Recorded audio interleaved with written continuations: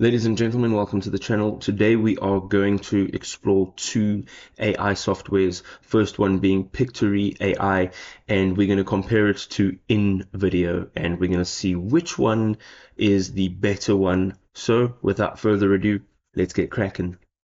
So we're going to start out in Pictory, and as you can see over here, everything is laid out quite nicely. You have four options in terms of creating video in Pictory. As you can see, we have the script to video, article to video, edit video using text, which I think is a great feature, and then we have the visuals to video, which you can use your own visuals to create a video with.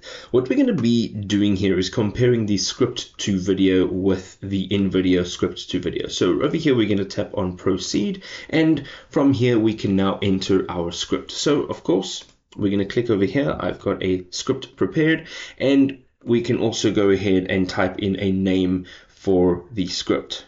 So once you have your name and your script, you can actually break your script down a little bit so that it's easier to read over each scene. So as you can see, we can break this up like this perhaps, and you can put line breaks in as well. So let's just go ahead and break this up.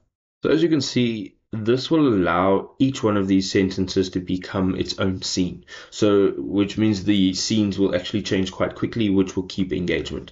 Also, we can go to the left-hand side and we can actually help the AI find better visuals by highlighting certain words and helping the AI understand what it is we're talking about here. So for example, if we highlight gorilla, we can just tap on highlight and it's highlighted gorilla.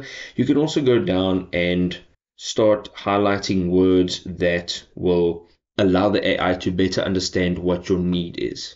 On the top right hand side, we have some scene settings. We have the auto highlight keywords, which you can use, but because I've highlighted my own keywords, I'm going to take that off. You can also use auto visual selection, which is the reason we're actually here, and you can create new scenes on either sentence breaks, line breaks, or both. Now I'm going to keep it as both because what you want to do is you want to create dynamic. Once we're done, we're going to go ahead and tap on proceed on the top right hand side, and it'll take a few minutes to actually create this video and look for the visuals. So as you can see, this script has now been converted into a video. On the left hand side, you can see you have your menu again, which is easily displayed and user friendly. We have our storyboard over here on the left hand side, and then to the far right you have your video preview, which is each one of your scenes, including its visuals as well as the text. Now this is relatively easy to go ahead and actually edit. All you need to do is tap on the text. If you want to edit the text, you can change everything from the font style, color, alignment, as well as the actual text that is being used in there. Once you're done, you can just click away, and you can do this throughout every one of these scenes. Now let's say that you have something like, welcome to the channel, today we're going to talk about how to shave a gorilla's chest hair, and obviously you can see that this visual is incorrect. So on the left hand side, we're going to go ahead and we're going to click on visuals, and you can actually just replace this visual with something else. So you can either go ahead and you can search an image like this. So you can say gorilla, and you can now go ahead and choose an appropriate video to replace your current video with. As you can also see, each video has a duration, and what you can actually do is cut that duration down. So let's say we're going to add the scene in over here, and what we're going to do is then use this trim video key, and we can actually trim that video down, because in 14 seconds you can say a lot more than what's in this part of the script. Once we are done there, you can go ahead, you can explore the backgrounds, you can also upload your own video and image content, and then you have your audio library where you can use background music, you can create your own voiceovers using an AI voice, and then you can also upload your own voiceover if you like to voice over your own videos. We also then have a bunch of different styles, texts, and branding kits, and a bunch of other elements that we can change. And again, we can also change the format of the video. So there's lots of things that we can actually do here, and it's relatively easy to do. It also doesn't give you too many options in terms of downloading your video and choosing different resolutions and so forth. So it's one resolution and it's very simple. It's easy to use and I like it a lot. Looking at InVideo, we're going to go to the AI text to video, which is the second option. And again, all you need to do is go ahead and choose a template that you would like to use. Now, let's just say, for example, we're going to choose this random template over here.